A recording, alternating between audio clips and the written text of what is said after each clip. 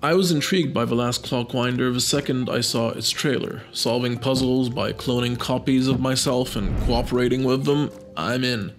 Great art style, I'm double in. Sure, the premise has been used in video games before, but not that often, and it's a great gaming mechanic that forces you to think of yourself as a collection of yous collaborating through time. In the last Clockwinder, you're tasked with working a tree, essentially turning levels into functioning farms by using clones of yourself to do the farming, harvesting, and combining.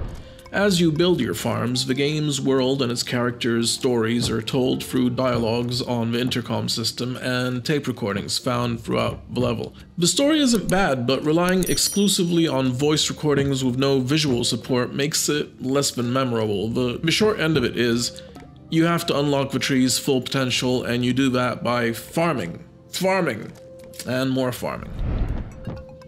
So you start up a level, figure out what fruit or combination of fruits it needs to produce, you plant the necessary seeds and start building your little clone machine, recording one clone picking the fruit and throwing it towards the delivery chute, another clone to catch it if the throw isn't perfect, and pump the delivery chute's lever.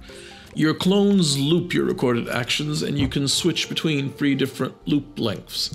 Once you've recorded enough clones for a level to run unassisted, it will continue to generate output for you no matter where your avatar goes. This means that all the levels that you've made productive will continue to contribute to your total yield as you strut about listening to audio recordings, for example, and solving new rooms. The last Clockwinder plays most of its cards right.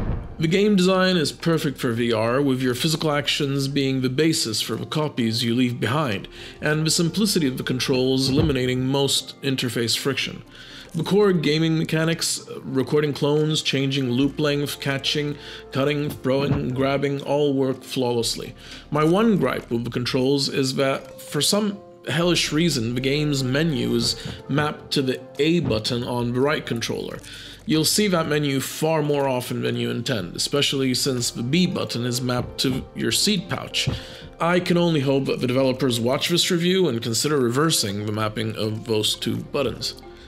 The graphics in the last Clockwinder are great and perfectly suited for the quest. They're stylized yet still quite detailed, with nice clean textures, and the art direction throughout is on point.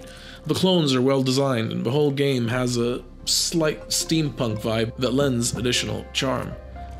The audio is generally good all around, with some good voice acting, but the real problem here is that the audio is given far too much to carry alone. All the exposition happens through the voice acting, with no visuals, no cutscenes, no comic strips, no flashback levels. Without some visual or virtual props, I sometimes found myself inattentive when playing expository recordings. There are some issues with the last Clockwinder, and I'm sure the first one you've all noticed from the video is the lack of smooth locomotion. My first impulse was to say that it doesn't matter in a puzzler, but here's the problem. The game allows you to record yourself moving through room-scale space, but will not record a teleport. So playing room-scale in a large area gives an advantage, since you can record yourself performing serial actions at more than one station instead of relying on a new clone for each, or instead of having to rely on a new clone for each. To balance this out, the developers need to allow smooth locomotion and teleportation recording for clones. I know I sound like I'm complaining, but I had a great time playing the last Clockwinder, and the mechanics are fun enough that I can imagine diving in again just to see how much I can optimize my solutions to the levels.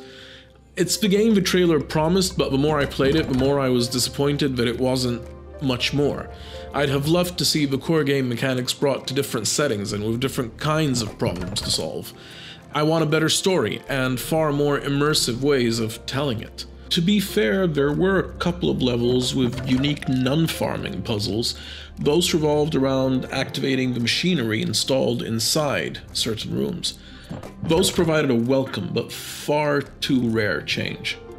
With great core mechanics, a fun concept, and a great art style, the last Clockwinder is weakest at scope and exposition. It's a good game and a fun puzzler, if not the must-have title I hoped it would be.